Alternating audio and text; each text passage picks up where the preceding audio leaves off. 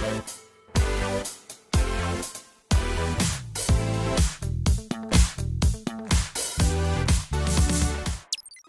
I'm Isadora. I work in the Visual Studio Debugger team, and today I'm going to show you some ASP.NET WebAssembly apps and how does it work with Hot Reload, which is super exciting. So let's dive in.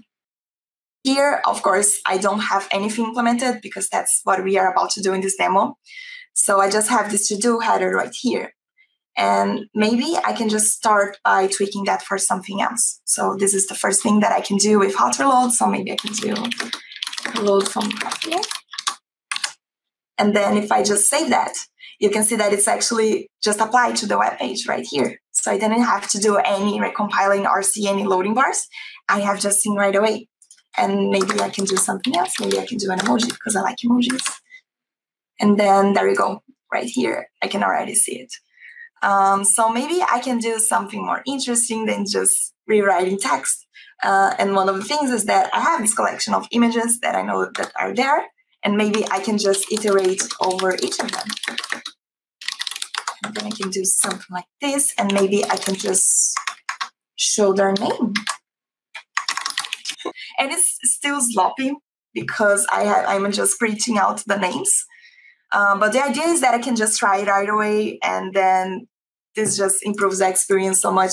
Let's say that I want to do even something fancier, and I actually want to add a child component right here. And then I have this image list item, and then I'm just going to show for each of the images, I'm going to list it out. And then it doesn't help as much, but now I have this child component, and then it's printing each of them, and then I can do whatever I want with that child component.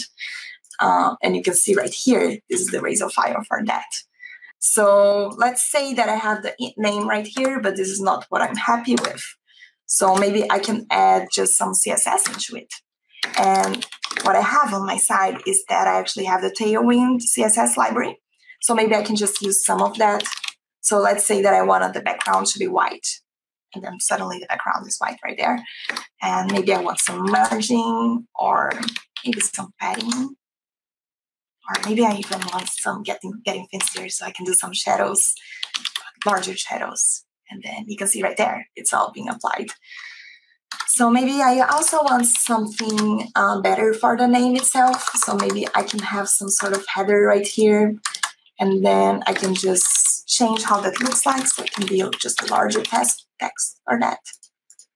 And then maybe I can have some description even for each of those. So I can do like something with a light font, and then I can just have the image description right here.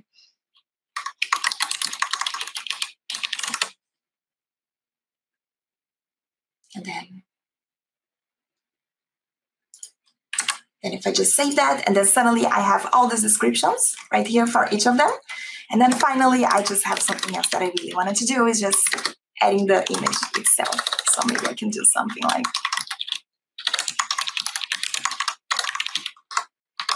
then I'm just showing the relative URL for each of those images. And then suddenly I have the images for each of these items right here. But in either case, this is not a CSS demo. So this is a Hot Reload one. So something that I can just go right away is just copying and pasting something that I have that I know it works quite well. And the whole idea of this is just showing how fluid it is to actually make those changes and seeing what that looks like. And I actually also have something for image list item right here that it actually makes it quite smoother. So I can just paste it. And then suddenly I have all these fancy pop-up icons right here.